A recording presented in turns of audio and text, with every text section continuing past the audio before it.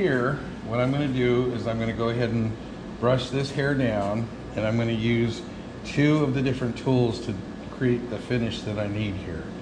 Now, as I'm going with the direction of the hair, I can kind of see where we need to do some work.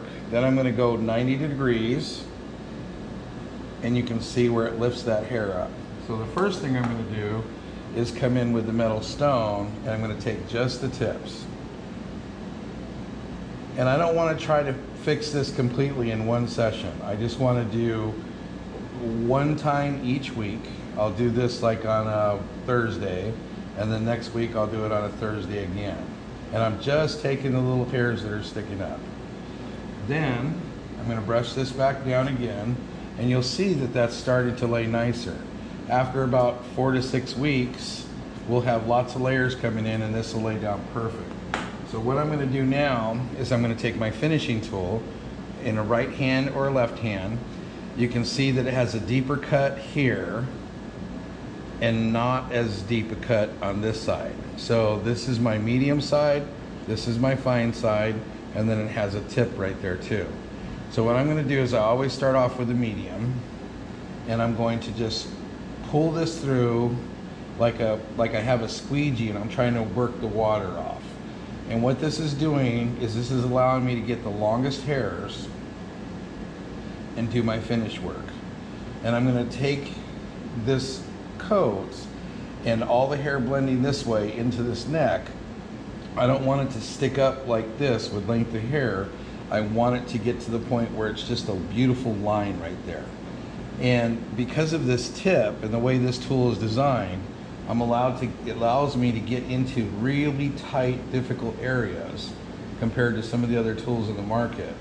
And it's going to allow me to put a finish on this dog that looks so natural and so beautiful. And you can see all I'm getting is this stuff. I'm not cutting any of the guard hairs. And then now watch what happens is I brush this down. See how that's starting to lay down nicer now?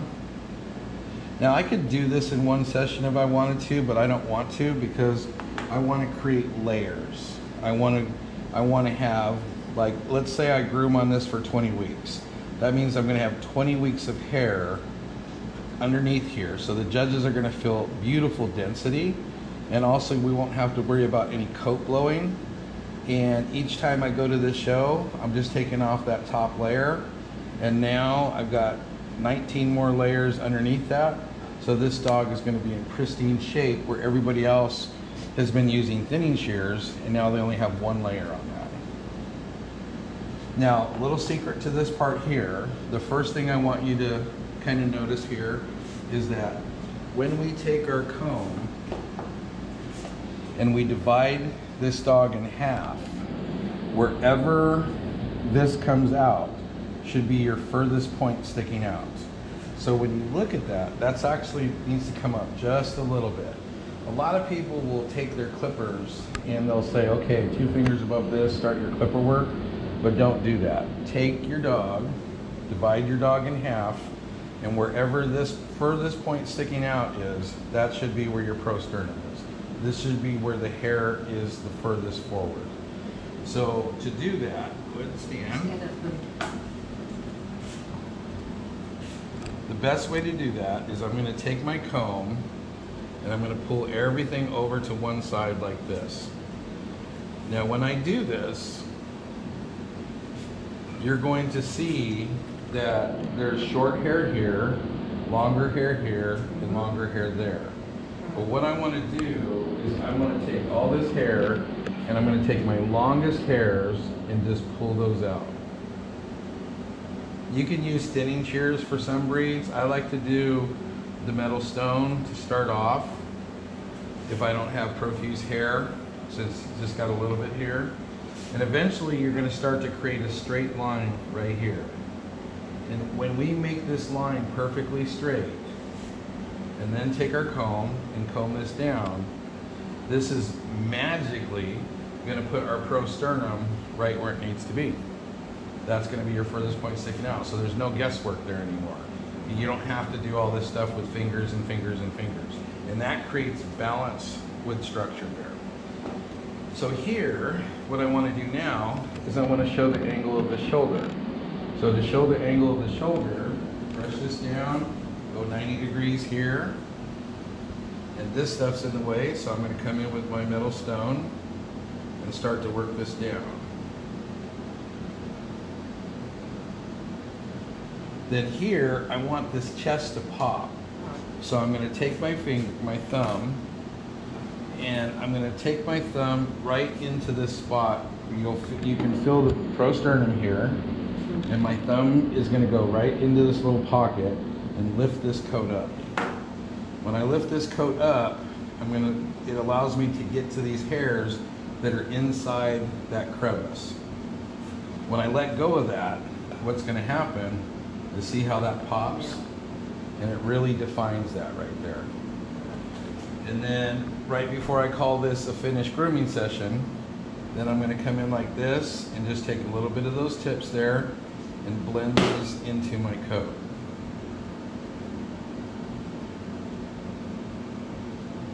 See how that smooths that out? It just takes it like a hot knife and butter, but it's not cutting those guard hairs. It's just taking the undercoat out. And that smoothed that right into that shoulder right there. Let's go ahead and take this. I wouldn't do this in one session, but I'm going to go ahead and do this for you and get this whittled down.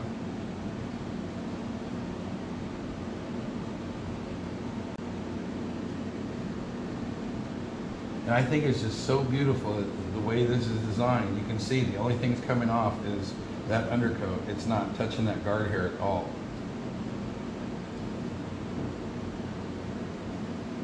And that's one of the biggest problems with other tools, is you have to really be skilled to use them, otherwise it'll cut the coat.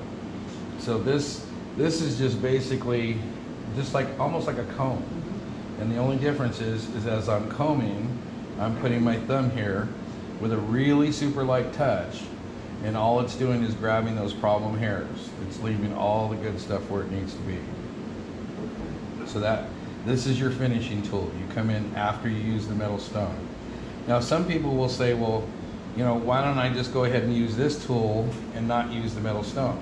Well, the problem is with that is I want to use the metal stone to create that shape, and then I'm just using this for a finish. Let's get this right here too. Okay, so I haven't hit this yet, so I'm going to come in with my metal stone, because the metal stone is going to grab guard hairs also, but I need that in places where this hair is starting to get too long. And then this other tool is just going to come in and grab the fine stuff. Wow, that's really... Yes. Now, once I got it to the point where I say, okay, this is nice, I'm going to get ready to put my final finish before I go into the ring, I'm going to flip it over to the fine side, and this is going to get even finer stuff here, and that's going to give me my just absolute perfect finish.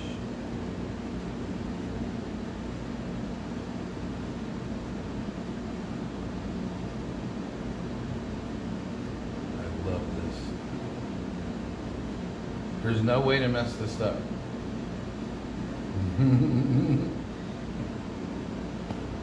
Look at the new finish that you've got on that neck right here. Isn't that nice? Oh, that's pretty. And look, yeah, and this right in here. This is going to take a little while to get this whittled down, but you can see that it really puts a nice finish on that. This tool comes in right and left-handed. And the way you can tell is if you look at the Eric Salas on here, and if you have a darker side on the right side, that's a right-handed tool. Okay. But on the left-handed ones, if you look at the Eric Salas, this side over here is darker, and it has the longer teeth. That's a left-hander tool. Okay. So, yeah, but this one obviously is universal. You can use right or left. Yeah. Okay, so what I'm going to do is I'm going to whittle this down for you. Thank you. That way you can just do finish later on. Okay, so I'm going with the direction of the hair, and then I'm going to go from rear to front and lift this up, and we got lots of hair there. Now, this is not what I would normally recommend for anybody to do, but we got to get this dog in shape quickly, so I'm going to take out more hair than I normally would in one grooming session. And all I'm doing is just grabbing those tips right there and whittling this down. And the reason why I would not want to do this in one session like I'm doing here is because it would be so much nicer if, like I said, this was done over 16, 18 weeks. So you're just doing a little bit at a time. And we could whittle this down so you have many layers underneath. Okay, so I'll start off with my medium side, and I'm going to start to get some of these wispies out of here. And this as a finishing tool works so good because it's not going to cut those guard hairs. All I'm doing is getting these little wispies that are sticking out. And that's the stuff that's creating all the problems.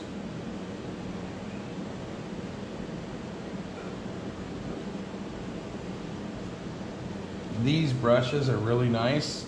You can get them at Sally's Beauty Supply, and they're only like 10 bucks, as opposed to spending 30 bucks for a brush. And that's just boar hair, right? Yes, ma'am. This is the boar hair brush, and this is the boar nylon. Okay, I have a small one, but something up there. Is that yours? Nope. No. Okay. Right here. Okay, hold that. There you go.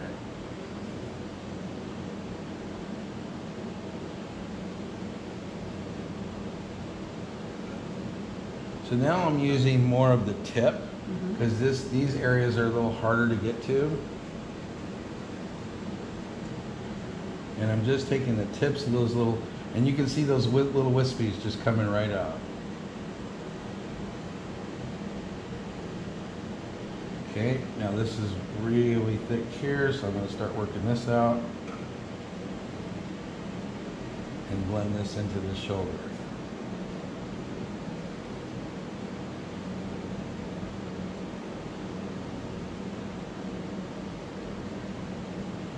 Yeah.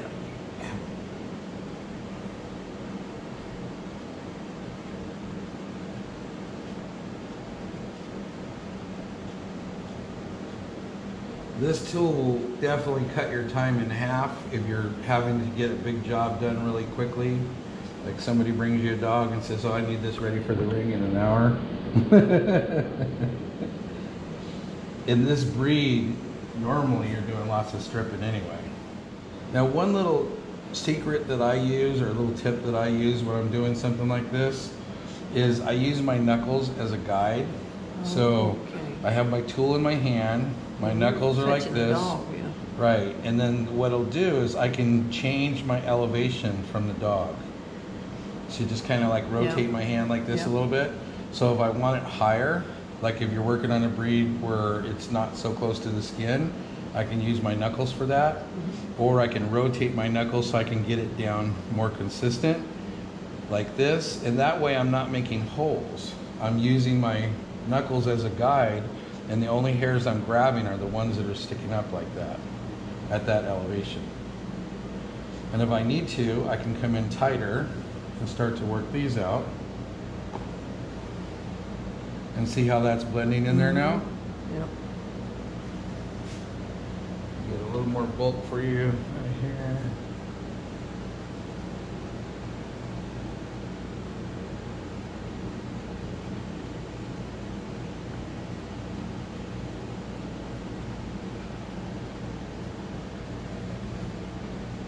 And that's really laying down nice now. Yep. And so all you have to do, if you've got a couple of weeks before the show, is just keep going over that where I made your shape for you, and you'll blend that in, and it'll look like it naturally grows like that. Okay. I'm going to clean this up for you here too. Okay, so I have a shoulder here. Yeah. The cut lays back in here. So to take any guesswork out of that, I'm going to brush this down. I'm going to go 90 degrees. Oh dear. And that's going to show you everything that needs to come out. So I'm just going to take the tips.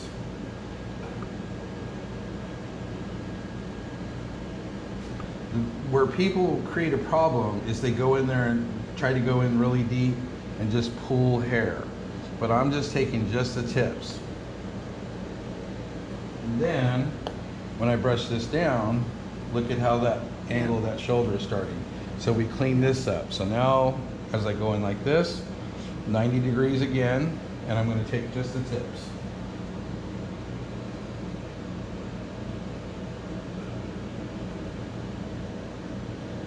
And you can use this technique on so many different dogs. I mean, it's all the same look right there. But I'm creating a nice, there's no holes right here. This elevation is going to match that elevation. And when I do that and I brush this down, then you're going to see a nice, beautiful shoulder right here. But if you try to do it like most people do with other tools, is you're going to have a high spot, a hole, a high spot, a hole, and you don't want that. You want smooth transitions. Okay, so now I'll bring this over and I'm going to use my finishing tool on the medium side, and I'm going to take out those wispies that are underneath, so those beautiful guard hairs will just be nice and smooth.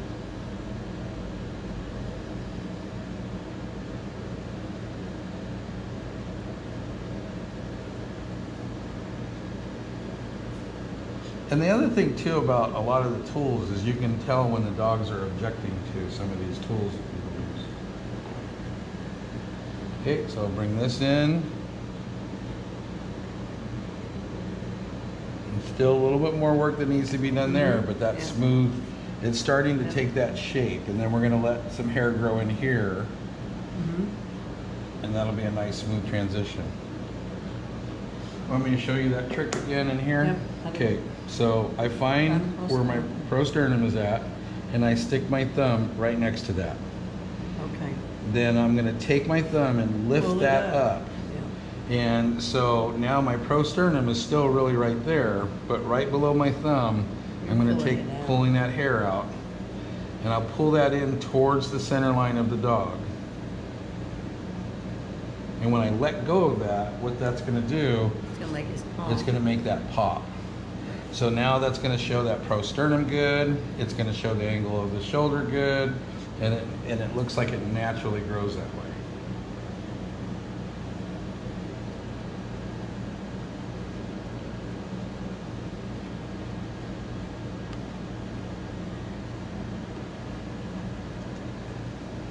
Wow, that's nice. I'm going to get right up in here, clean this up for you. Well, I never knew what to do with that. Yeah. And it makes it so easy, because now there's no guesswork. You brush it in the direction of the way it grows, go 90 degrees, and that shows you every hair that needs to come out.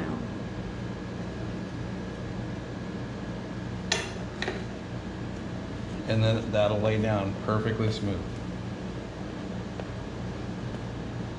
Then I'll come in with my finishing tool.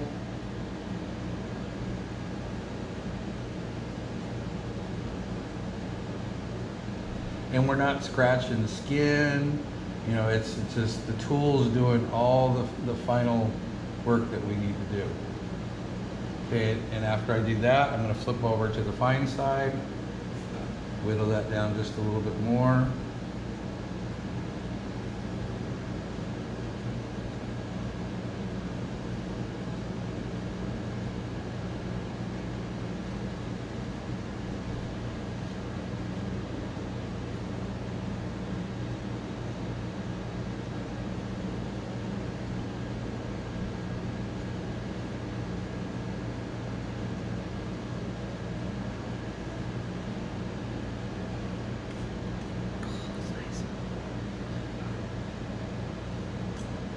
That's just getting beautiful. I know, thank you, baby.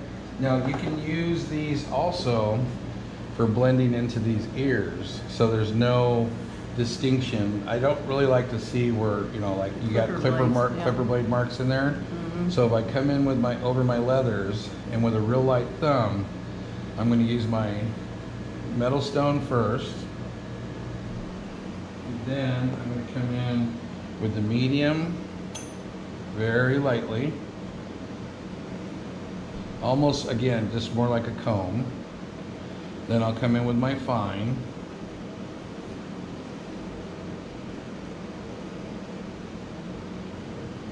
and then when I take my brush in here, you can't see it.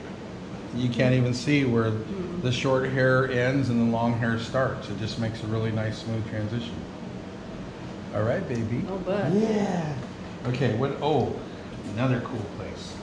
Okay, let's get you to stand for a second. All right, so a lot of people have problems with these furnishings. And so what I'm going to do is I'm going to go in the direction of the hair, and then I'm going to come 90 degrees. Yep. And I'm going to take this metal stone and take just my tips. I knew that needed to come out, but I didn't know it. Yep. And like I said, the 90-degree trick just really covers that. Now, just like I did on that ear, if I'm right-handed, I'm looking at the Eric Salas, and I'm going to take it, I'm going to blend this into the longer hairs. Springers, setters, I mean English cockers, any of those breeds there where I'm going into from short hair to long hair. I'm just taking all this junk that's going into this transition to the longer hair. Is that, Eric, is that junk? Yep. Okay.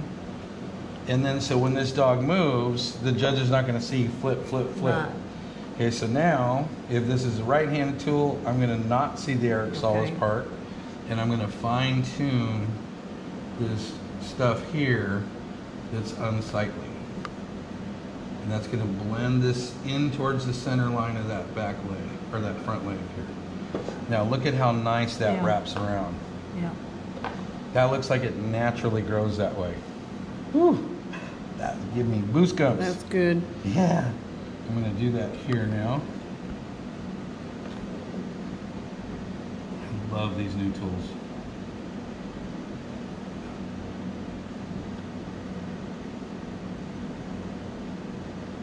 Yes, baby. Stan Charles. Then I'll do the fine side.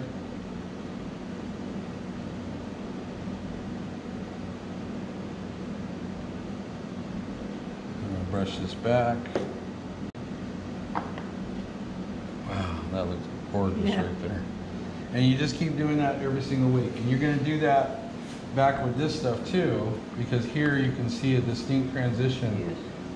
So you'll come in first. Now people are going to want a tendency to do all this from up here. You can do a little bit of that, but what I really want to do is I want to come in from the bottom and take these longer hairs.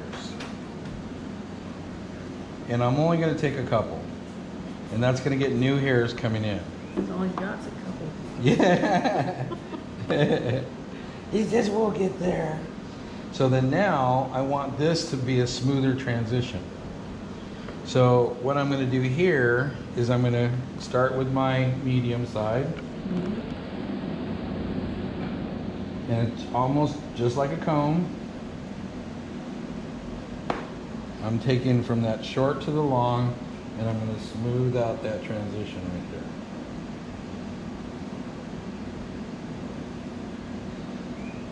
there. Brush this down. Wow, that looks so much nicer. And now I'm going to take the fine side, just like a comb, and I'm going to blend this short into that longer coat.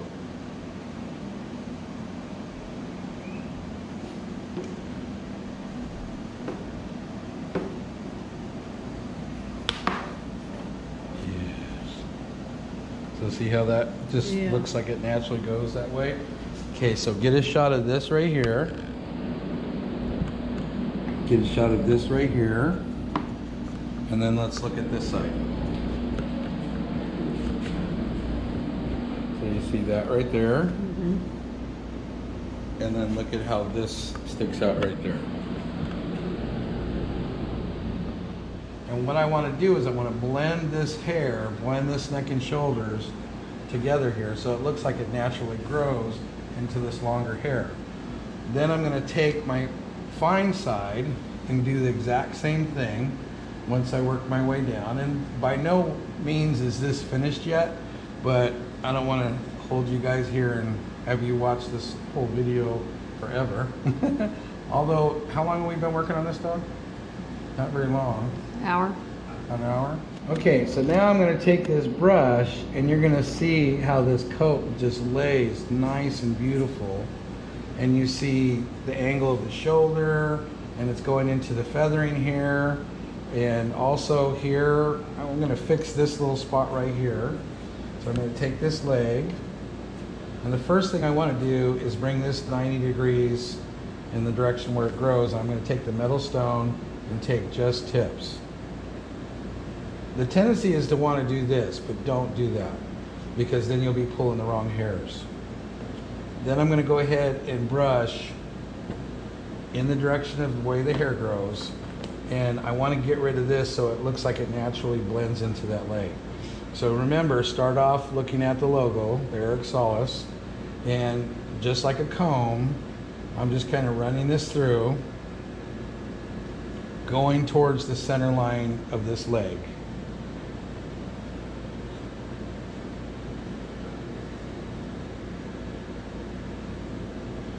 Then I'm going to take the other side, so I'm not looking at the logo. Up, there you go. And again, towards the center line of that leg. And this is going to make the best transitions you could possibly imagine. Then I'll brush this.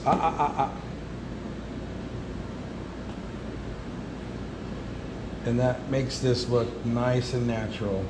Like it just blends right into that leg right there. Perfect transitions. Show you another trick here. You can see where the hair from the short part goes into the longer part of the ears. So the first thing I'm gonna just like take my knuckles to create an elevation that I'm comfortable with. I can lower this down, raise this up, but I'm gonna drag my knuckles across like this. And as I'm dragging my knuckles, I'm going to take just the tips of these hairs that are sticking up. Then I'm going to come in, again, look at the logo first. And just like a comb, I'm going to comb these hairs to blend the short hair into the long hair, but make a transition that's so smooth it looks like it naturally grows like that.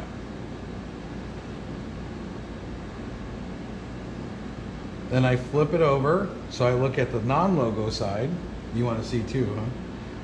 And this is my fine tune.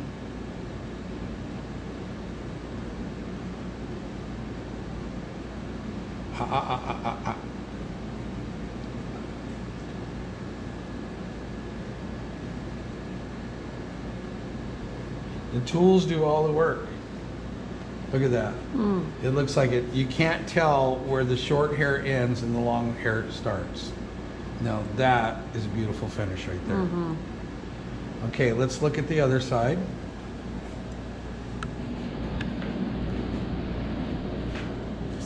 So here you can see where all that hair is sticking up like that. And I actually did work on this side too, so that's a little bit better than before. And then let's pop back over. You can see all this hair, all this stuff in here. You can't really see the angle of the shoulder right there. And now let's go back and look at the other side again. So now you can see how smooth and how that lays into the shoulder. And it really didn't take a lot of effort to do that because the tool is designed to find all the hairs that need to come out. All right, good. You like that?